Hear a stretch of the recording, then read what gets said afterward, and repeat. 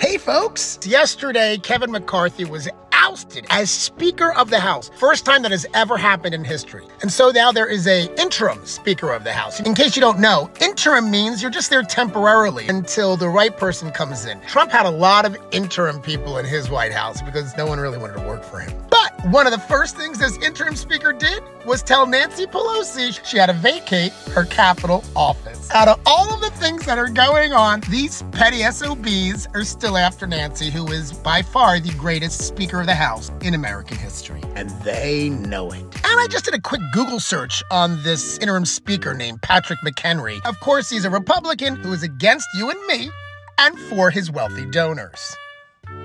Republicans have had control of the House since January, and they have done nothing except remove their Speaker of the House. Now, mind you, most Republicans did not want Kevin McCarthy removed. It was about 8 maggot Republicans who are upset with Kevin for even talking to Democrats about policy. So those 8 hypocritical Republicans ended up siding with Democrats to kick out Kevin. Republicans don't govern because they don't want to govern. They only govern for themselves and their uber-rich donors, and then they create made-up culture wars that actually harm the marginalized. The extreme maggots within the Republican Party are destroying it. We can no longer rely on the Republican Party to govern for America. So please continue to vote out Republicans, continue to save America by continuing to vote blue.